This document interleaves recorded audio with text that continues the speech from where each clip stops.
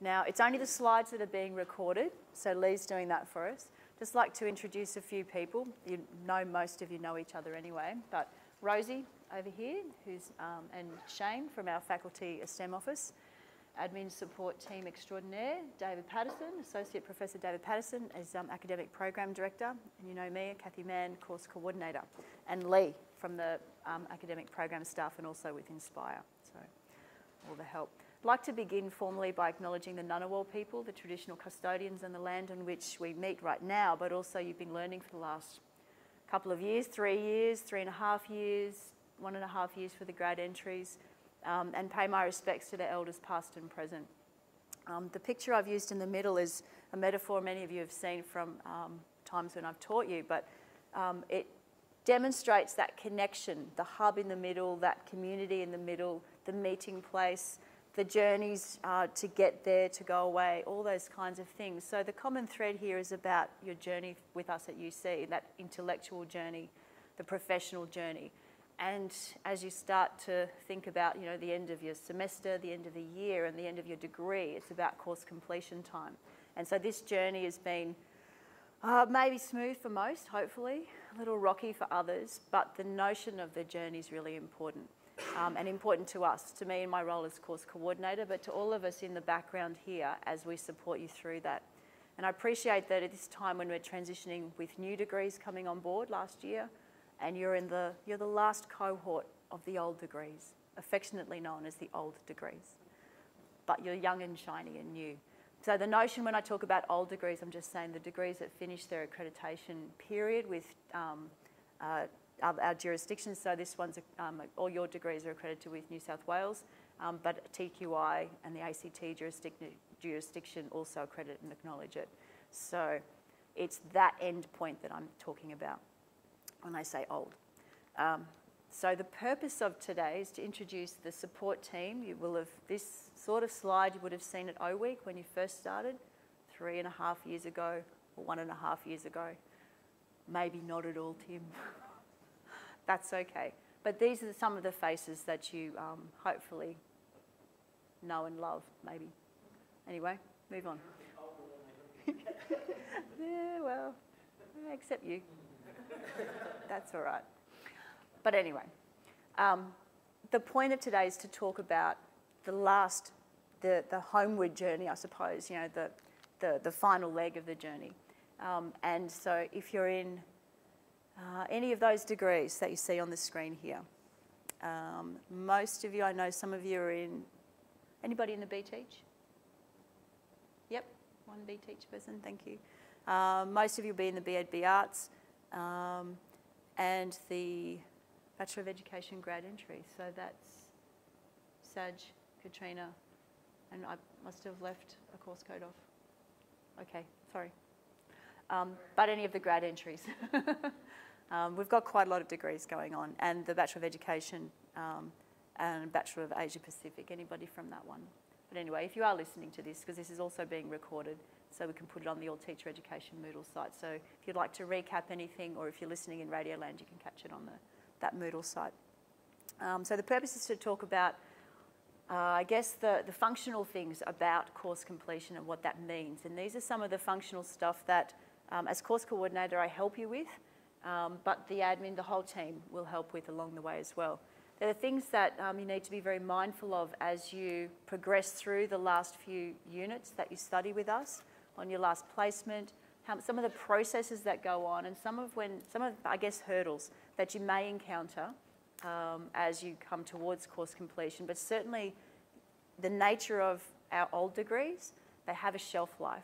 So it has a best before date, and that's going to be December this year. So that's with our registering. That's as long as it's accredited for as it stands by itself now. So under those rules of the courses that you're in now, they're the rules that you'll be matched against when you come for course completion.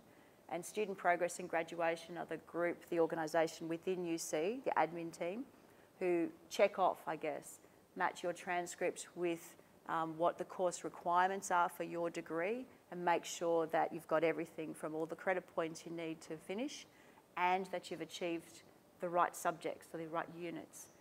Or if you haven't done the same units as on the list, that you've got background approval from one of the program directors or course convener or somebody at the time for that approval to happen. So that's what we're in the background doing as well. So I want to talk about things like unit availability, the rationale for why some of the units that may be on your list for your degree may not be on offer this year, and what replacement stuff we might be able to do, and what process you would go through to make sure that that is recorded properly. Yeah, so some of the rationale and some of the solutions. Now, the rationale is that we do actually have the nature of teaching out the old and in the new. So we've got the new degrees, and we've got quite a suite of new degrees. They started last year. Your suite of degrees and the primary ones as well, they finish at the end of this year. So the staff have been doing a balancing act between the old and the new. Now, we can't offer everything all the time, so we've made a few selections. But there's quite a lot of easy matches that can be made for things, if they're units, if they're not available to you, that I can help with organising. For those in the joint degrees, that gets a little bit individual. So we need to see, and many of you have seen me for course advice for that individual matchmaking service. Many of you are doing cross-institutional studies as well for one of your teaching areas or both. So that's fine. So we have a matchmaking service we do there as well. If you're doing open university studies, that's all cross-institutional. So there's quite a lot of difference in the secondary joint degrees if you're in those. And I've put up here just an example of 3 of the most common situations that you might find yourself in, or just examples, I guess. In the old degrees, many of you have had restricted choice units or open electives if you're in the arts degrees, all sorts of things like that. Sometimes with our old degrees, we've got a unit that's actually almost exactly the same in the new degree. So it's quite an easy match to me to make. But the unit code is different. So you find you won't be able to enrol into this one, Adolescent Health Issues, with 8694 because it's not available. But what is available is the replacement, 9856, Adolescent Health Issues. Very conveniently named the same thing. But it's the code that enables you to enrol in it, so you need to know that. Promoting health and wellbeing is now called health and wellbeing. Some slight adjustments, but the code is different. So if you're doing health and PE, for example, this makes a difference. Or if you're able to choose an open elective in a BEd B Arts, this will make a difference. The TESOL, teaching English to students from other languages, speakers of other languages, that's not available at all. But from that suite of the minor in TESOL, that replacement, that column actually, header just goes with that one. There are a suite of 3 options for semester 2 that you can choose from. So wherever there's an unavailability, I'll be able to, in consultation with you, work out a best fit replacement. But it does require usually an appointment for which you email the ESTeM office and they'll book you in with something there to suit. If it's winter term, it'd be good to do that as soon as possible. For semester 2, do it by the end of the semester 1 would be great. But this matchmaking thing with unit availability is inevitable. But it does need a bit of time and some consultation to be good. Is that all right so far? Okay. In terms of the winter term units, I've collected here a grouping of units that are secondary specific from the old degree and the new degree. So you'll be able to take units from the new degree as well, so long as they match the academic content, level of study, learning outcomes. We make a whole lot of best fit judgments there, and that's where my academic layer comes into play. But for here, this is what the faculty is offering in terms of the education units for this winter. So if you have any issues with what's available, what you might need to do, that's best to come and see me. The old units that you'll be familiar with, the titles, up to LAD there and up, those top 5 are old units, and the bottom 6 are new ones. Now, particularly for the design and technology people, this is the only one that specifically relates to design and technology.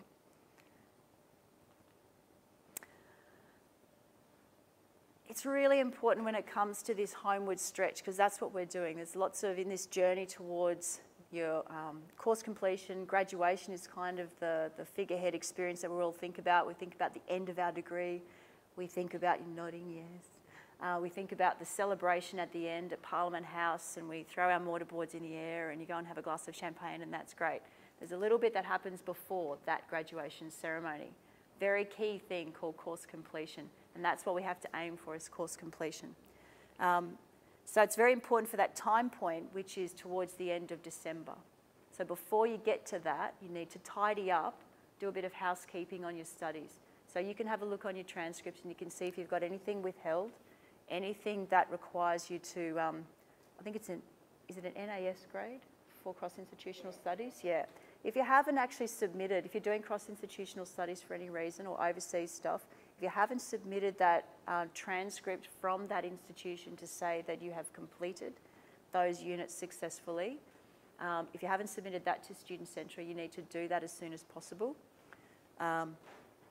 so that it can be recorded on your transcript, and the check-off for course completion can be done easily and efficiently. Do you have to do that by if you're completing cross-institutional in semester 2? In semester 2, if you're doing that, Rosie, the...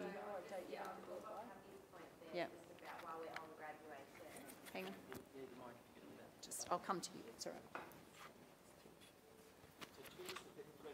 You can just click it to you. Oh, hold on to it.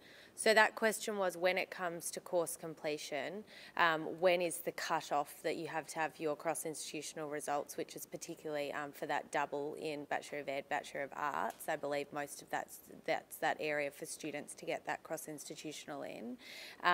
It also relates to anyone who's on placement in their last semester, needing to get their prac report in to actually amend that grade to the final result.